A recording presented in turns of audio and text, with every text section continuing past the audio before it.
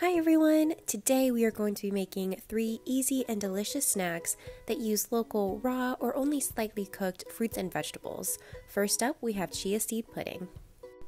We're going to start with our bowl here and we're going to add our milk of choice.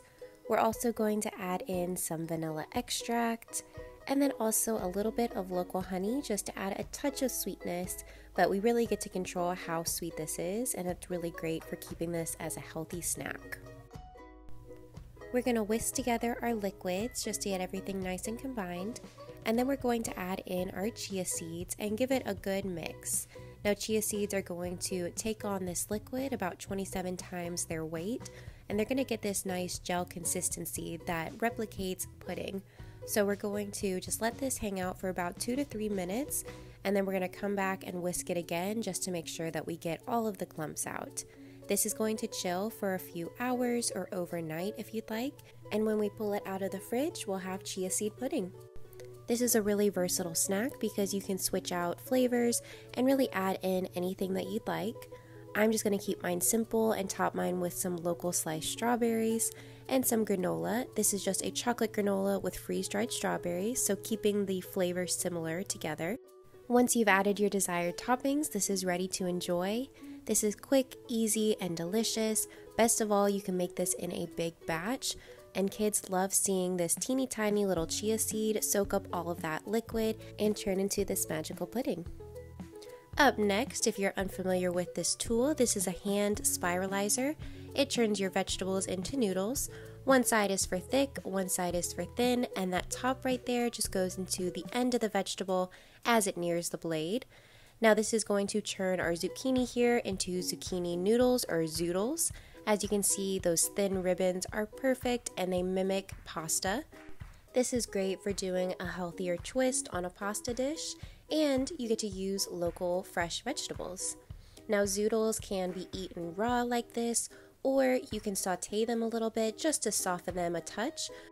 But the best part is that you really don't want to cook these for too long because they'll be mushy. So this is a really great either raw or just a few minutes slightly sauteed dish. And what we're going to do is, if you saw our last video, we made that carrot top pesto, and we are just going to add this onto our zoodles.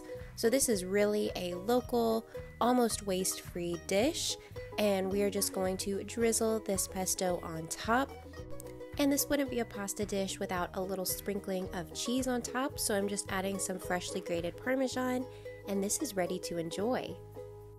The hand spiralizer is a great tool to get kids involved in the kitchen and to get them excited about vegetables. They get to see these vegetables turn into magical pasta ribbons, and it gets them really excited to be a part of the meal and enjoy their food. And finally, we're going to be making local veggie cups, but we're going to start off by making our own healthy ranch dressing.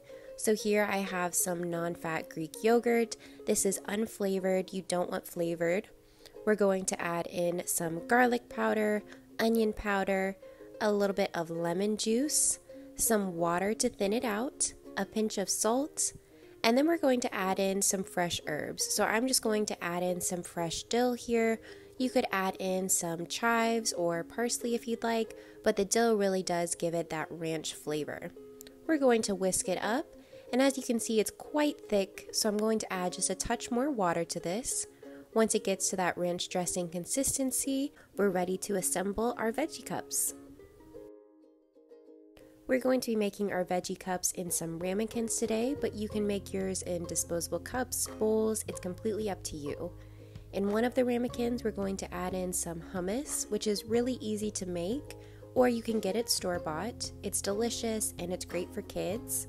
In the other ramekin, we're going to be adding our homemade ranch, and then we're going to layer in our vegetables. So I have some carrots, red peppers, and green peppers, but you can do any variety you'd like.